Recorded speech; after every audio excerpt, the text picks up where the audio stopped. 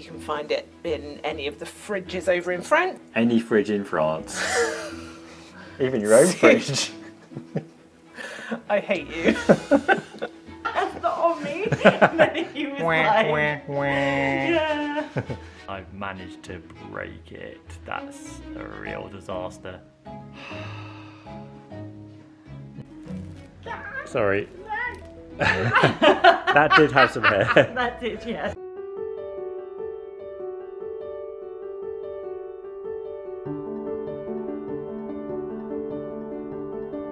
Welcome to the Littlest Chateau.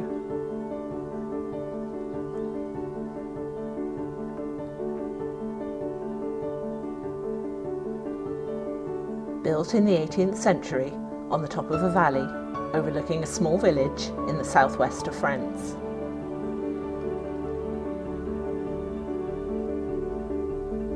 This is Paul, and I'm Helen, and with our 2 children and 3 cats, we moved to France in the middle of the chaos of 2020 to follow our dream of living in a French chateau. Come join us at the start of our journey as we share the beauty of this forgotten building and follow our progress as we restore it back to what it once was.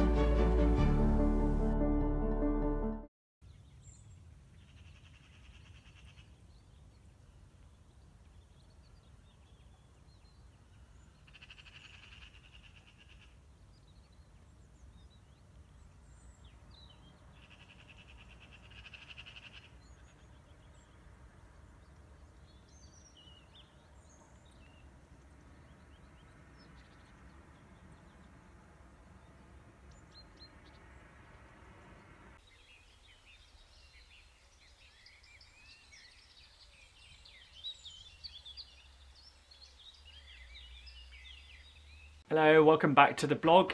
Today what we're going to try and do is start restoring some of the windows in the bar. We've never done anything like this before, so this is going to be a bit interesting to say the least. I'll show you what the problem is. These windows face the weather, and so this one's actually been nibbled by something here, and all of these cross pieces are sort of warped in the sun, and all the varnish is gone, so it's going to need to be restained. Some of the wood is gone completely, it will need replacing, which means mitering and cutting. It's going to be entertaining. Okay, so the process for doing this is a bit haphazard. We've got a tape measure. We have some pieces of 1/4 round wood. Some pieces of 1/4 round wood. You can just see there that it's rounded. These are for the edges of the windows. This is my helpful sister who's trying to do some work. I'm here to show him how to accurately cut the corners of the wood. Excellent. And we have some candidate windows to measure and cut for, and it's these pieces that we're going to be attempting to replace. So let's get to it. Where's the measuring device? Do you want to measure? Yeah, okay. Measure up. We're doing in inches or centimetres? Centimetres. I'm going to go 9 1/4 inches. Can you? Right, that's inches. Okay, right, so I'm just going to mark this. That's not necessarily where I'm going to cut it though. I know that sounds weird, but that's because I need to figure out which way round this will be on the window. So if it's at the bottom, then it's going to be like that, right? You're the one doing this. Yeah. That's pretty. Woohoo! Okay, so I've sawed it. I've measured it, and now we're going to see if the corners actually fit each other. Yesterday they did. So is it square? Is the question? Is it square? Now, okay, no. So this one goes against the window like that, and this one is the bottom one. So, what? What?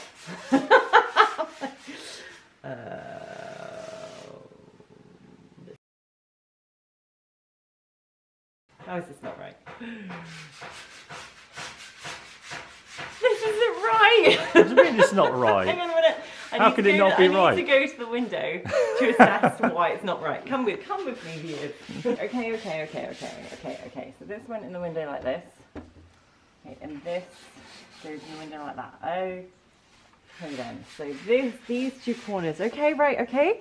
We're seeing a fit, people. The question is the fit the other side as well? No, it's not. That's what we ended up with yesterday, and then I magically managed. I was like, I'm going to figure this out because I love figuring out puzzles. And then I was able to cut it at a certain angle that allowed it to go together perfectly. And the proof is upstairs. And I was so excited, and I was like, yes, I'll be able to replicate that again. And me and Paul... This is the result. Me and Paul had a €1 bet. I was like, I will be able to do this again. That's not on me. And then he was like, yeah. And honestly, this is the problem that we're having. We've got a mitre, we've got the pieces of wood, but we're not carpenters. So what happens is, you put it in, you do your cuts, and then it's at 13 degrees instead of 45 degrees.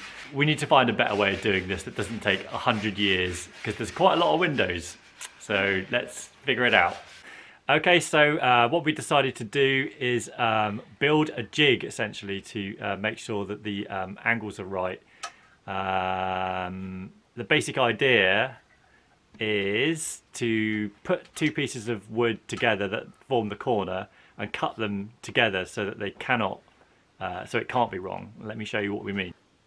Here's what we've got. So we have our one bit of wood, 45-degree angle to cut. We've got two little runs to keep the pieces that we're going to cut stable, and we stick them in together like this.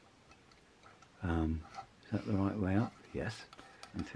The two pieces of wood that are going to form the corner are in, and we're going to stick the saw in this gap here, and they're going to get cut together so the angle cannot be wrong when they come to meet up. So let's give it a go.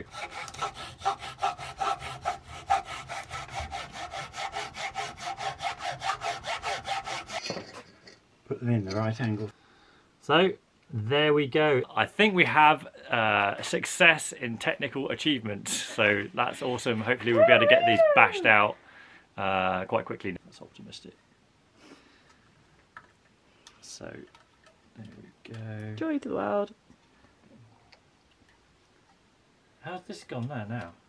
How am I supposed to cut it? There's a bit of nail in the way. Okay, so it's not going to cut there though, is it? It's going to cut like that. Oh yeah. Onto the nail. Well, how's that happened? Dad, something's gone wrong here. Oh. Oh no. Right. Wait. Da da da da da. Does it fit? Let's go and see. Okay, so it's obviously not that piece. Let's see if it's this piece. There it goes. This is actually slightly too long. Is it? Well, Yeah. maybe that'll be perfect for in the top left hand corner. You just reduce the length of this by a little bit. Is this it? I don't actually see, I didn't see where you put it. That must be this one. Okay. Yeah.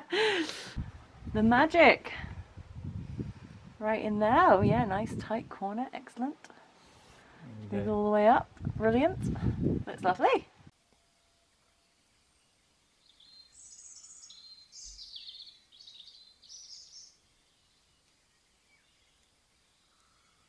Today we are making salmon pasta. Spicy salmon pasta? Creamy salmon pasta. It hasn't got a name. It's called salmon pasta.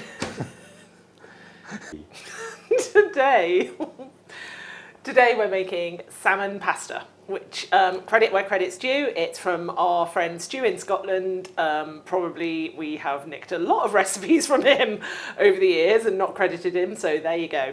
It's dead simple. Bit of a theme there. Everything is always dead simple in our kitchen.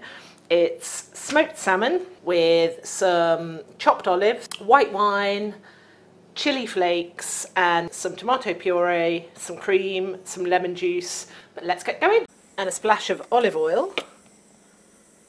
You won't need a lot of olive oil because Smoked salmon, of course, because it's cured, is already a pretty oily fish and a pretty salty fish.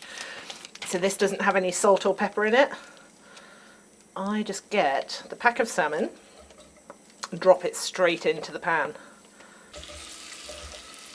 So I'm giving this a little bit of encouragement, just sort of breaking it up with the edge of the wooden spoon, but not much. It will naturally flake anyway. So this has been going for about a minute and a half. It really takes no time at all.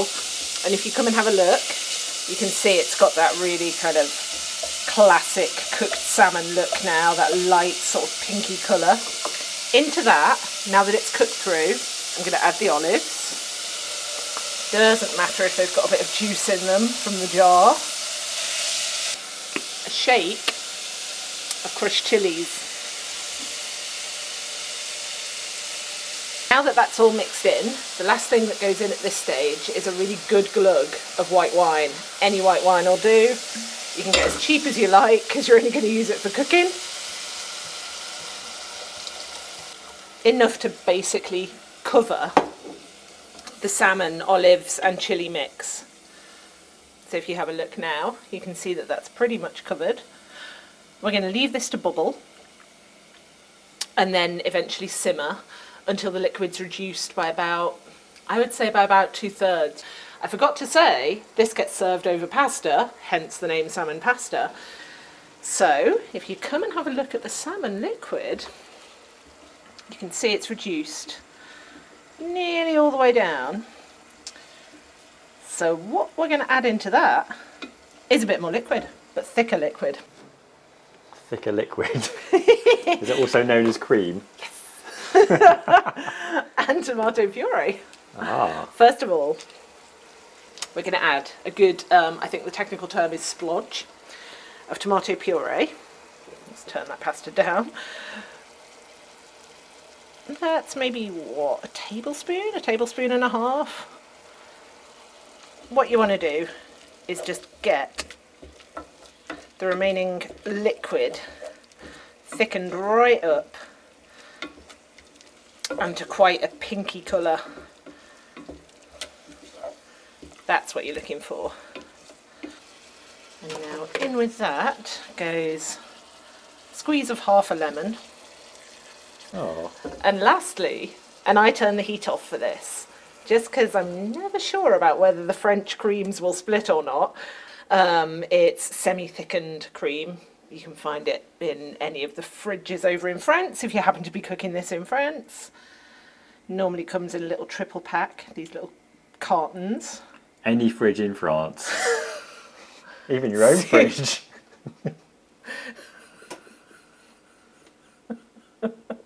I hate you. We were doing so well and then you ruined it. Any supermarket fridge. Let me qualify that statement that was wildly generalist. So you saw, before Paul rudely interrupted, I hope, that I put maybe about 2 tablespoons of this in, maybe about 3 tablespoons. This is not a health food recipe in any way. I'm going to add a wee bit more.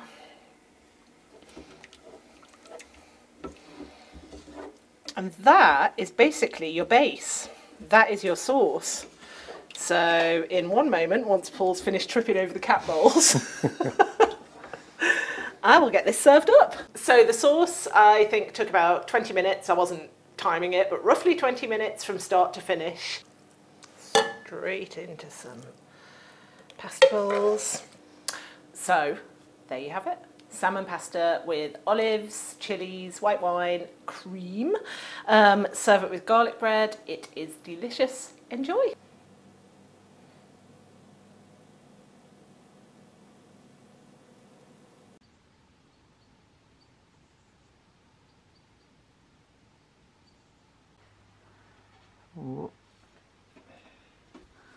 What? Should be wearing gloves for this, really. Okay, there Hooray! You removed the pane!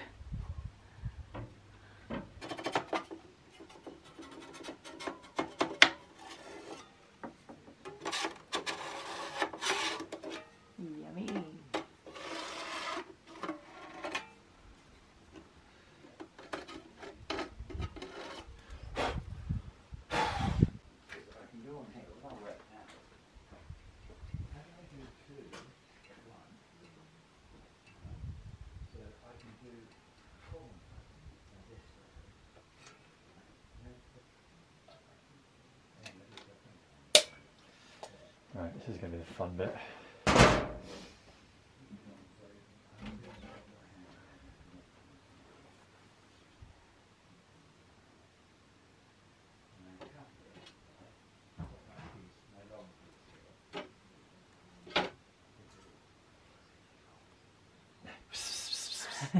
Whispering in the background. What I mustn't do is smash the pane. Yeah.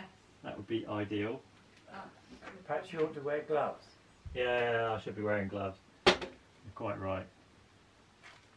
So what I'm doing now is just cleaning the old putty off the window. I first saw this little tool that I've got over here on Michael Petherick's channel, doing it ourselves, and it's really useful. It's like a razor blade that's attached to a hand tool, and what you do is you just scrape up, and it gets all the stuff off the window without scratching it. This comes right off. Okay, so we've got ourselves a little production line here. Over here I'm going to hammer in these new edges that we've cut. There we go. Okay. Okay, we've got one done, and over here another stage of the production line is my mother. Hi. Mummy is removing the old pieces here. I don't know what these are called. The trim pieces that hold the glass in. Beading. Beading, is it called that? Doesn't sound right. Feeding, that's right. Okay. So yeah, hopefully we'll get through this a bit more quickly now that we've got a system. So a bit of a disaster. The nail's got it sideways and it's split the wood here. The pins are too big. That's a nightmare.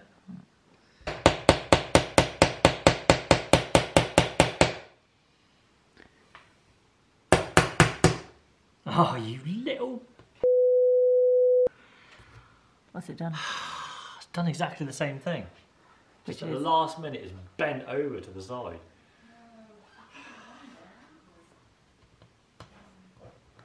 Stupid thing. Paint over it. That's good.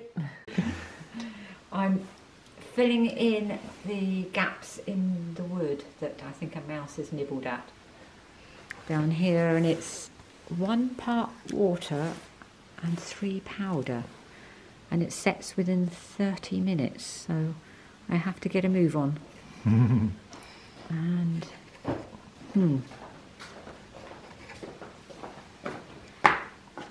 I have to build it up, I think. And then it looks like I've made too much. But then it's difficult to tell how much you need. I'm just finishing it off, but it's more tricky than I thought. Let's have a look. Oh yeah, that's fine. What we'll do is then we'll just sand it. We'll sand it down now, I think, after it's dried, and we've got a bit of excess there, so good work. I am sanding down these iron bars, getting rid of all the rust so that they can be painted black. Can you tell which ones have been done? Not really, because the light is behind the... Okay, well that one's definitely been done. And this is the reason why I think the bars were originally red, because it's not that rusted. Anyway, so this one hasn't been done, so that's kind of like what they were like before. And I'm just on this one at the moment, and we're just sanding all the way. And this is the benefit of having a family visiting. Hello! You get DIY slaves, which is very, very handy. Yeah. Fun fact, we're on the ground floor, aren't we, Claire? Yes, we of are, the yeah. chateau at the minute. Actually, I feel like we're underneath, like we're in the basement, underneath ground level. However, This is the ground floor. is it the ground floor? Yeah, we're in the basement, but I mean Yeah. it's the ground floor. Okay, yeah. But if we look out the window, the actual ground is a fair way away down there. I feel like dropping something down there so you can really see the depth. Yeah, I think if I do that, you probably get an idea. Yeah. Yeah. When you go to the other side of the basement though, we're proper underground, like where the front door is, there's little peepholes up to the main sort of grounds upstairs. So yeah, we're underground in half of the chateau and really high up in the other half of the basement. For the reason that we're underground on one side of the building and way above ground on the other is because it's been built on a bright steep hill, which is why it's so beautiful, chateau-y, yeah. overlooking the valley. Yay. And there you go. It might be the littlest chateau, but that doesn't mean that it isn't extraordinarily tall. You can see my mum just up there in the ground floor window they're painting away. There's the ground.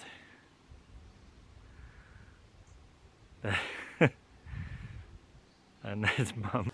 I don't know how many meters that is, but it must be a good 3 meters up. And that's the ground floor. And then if we go back a bit,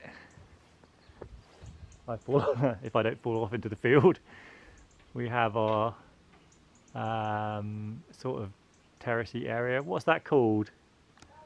Balcony. Thank you. My lovely wife unit correcting me there. And then that's the ground floor on the other side. This is the ground floor on the other side of the building. This is the basement on the other side of the building. And there is the library area. This is also the bedroom, first floor of the chateau. And then up there, you can't even see, there's a dormer window either. There's 3, and that would be the attic-y area. So yeah, littlest chateau, still not very little. I'm painting the railings after sandpapering them down. Excellent. And they look quite rusty, but with a bit of I'm not allowed to say that, am I? No, you can say hammerite. Hammerite paint, which is lovely outdoor paint. And I'm painting them. As you can see, and it probably looks better from this side, because my daughter's going to paint the other side. Perfect. Okay, they were just finishing off the coat of paint on the bars behind me. Well, I say we, Mum is doing it. There she is, studiously working. Let's have a look. Yeah, this has come out lovely, isn't it?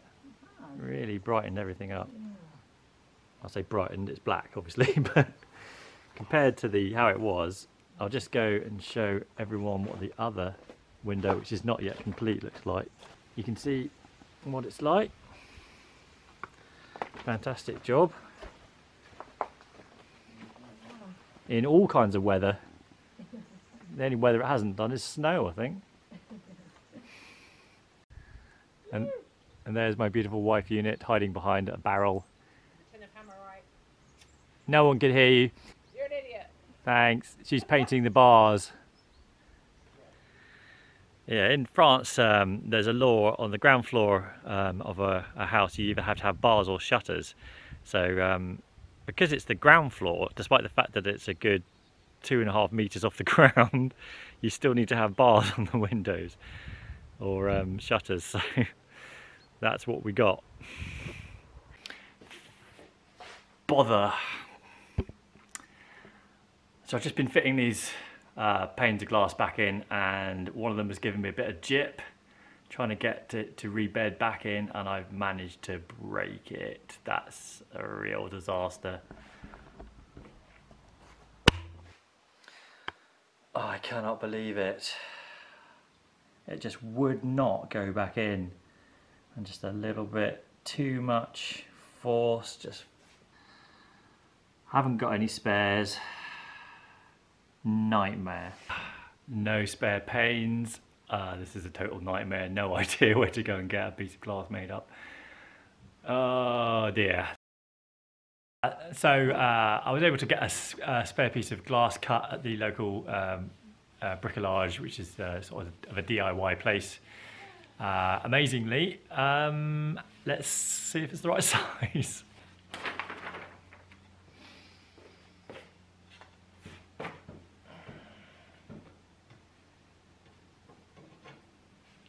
Not the right size that direction.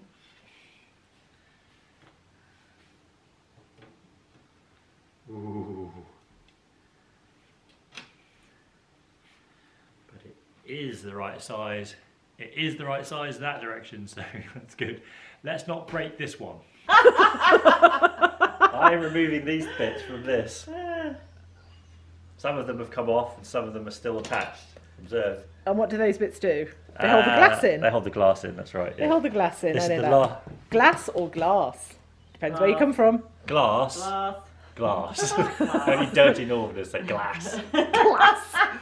I'm slowly but surely ripping up this stupid gluey stuff which is down keeping the wood in place. It is so hard. I think, oh look, I've got this bit there that I could just rip that out. Oh, but it just won't come. So then you have to scrape it away. Like it's right under the nook. Like they stuck it in and then pushed a bit more in and then rammed it in with some more wood and then nice. sealed it up. Probably.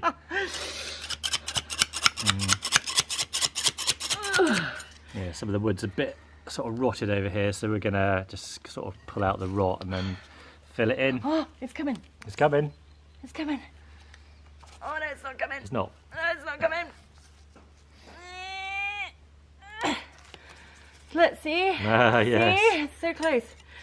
So close. I'm getting there. Fun, fun, fun. What's going on over here? I've been blinded by the lights. I'm painting the bars and Mum seems to think that if she sellotapes it to my hair, she's sellotaping it to my hair. Oh! It's only masking tape. Yeah, see the categories. Oh my god. Why is this happening? Well, then you can see. Uh, Oh my god, you've got a lot of hair. I've got a lot of hair. Not for long. See? Yeah. Try. Okay. I love painting. I think it was a new piece of wood. Look at that. It was that beigey Oh yeah. colour, so now it's proper. That's a whole load better, isn't it? Yeah, Oh, fantastic. That's a relief. it is. I thought we were going to have to do 17 million coats. For exterior, you really want an oil-based paint because if it's water-based, it stands to reason that if it's raining, rain is made of water, so it's likely to get washed off again. And it's also going to be a lot thinner, and you're going to need a million different coats. So go for oil-based. I think for the win. It's going on much better for us anyway. That success. It actually was better than not wearing a hat.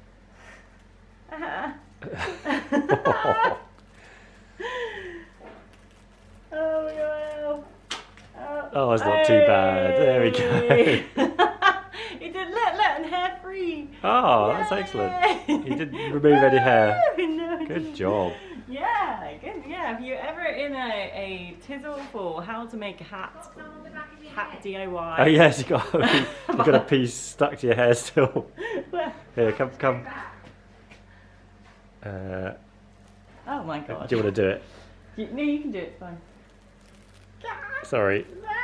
That did have some hair. That did, yes. Thank you.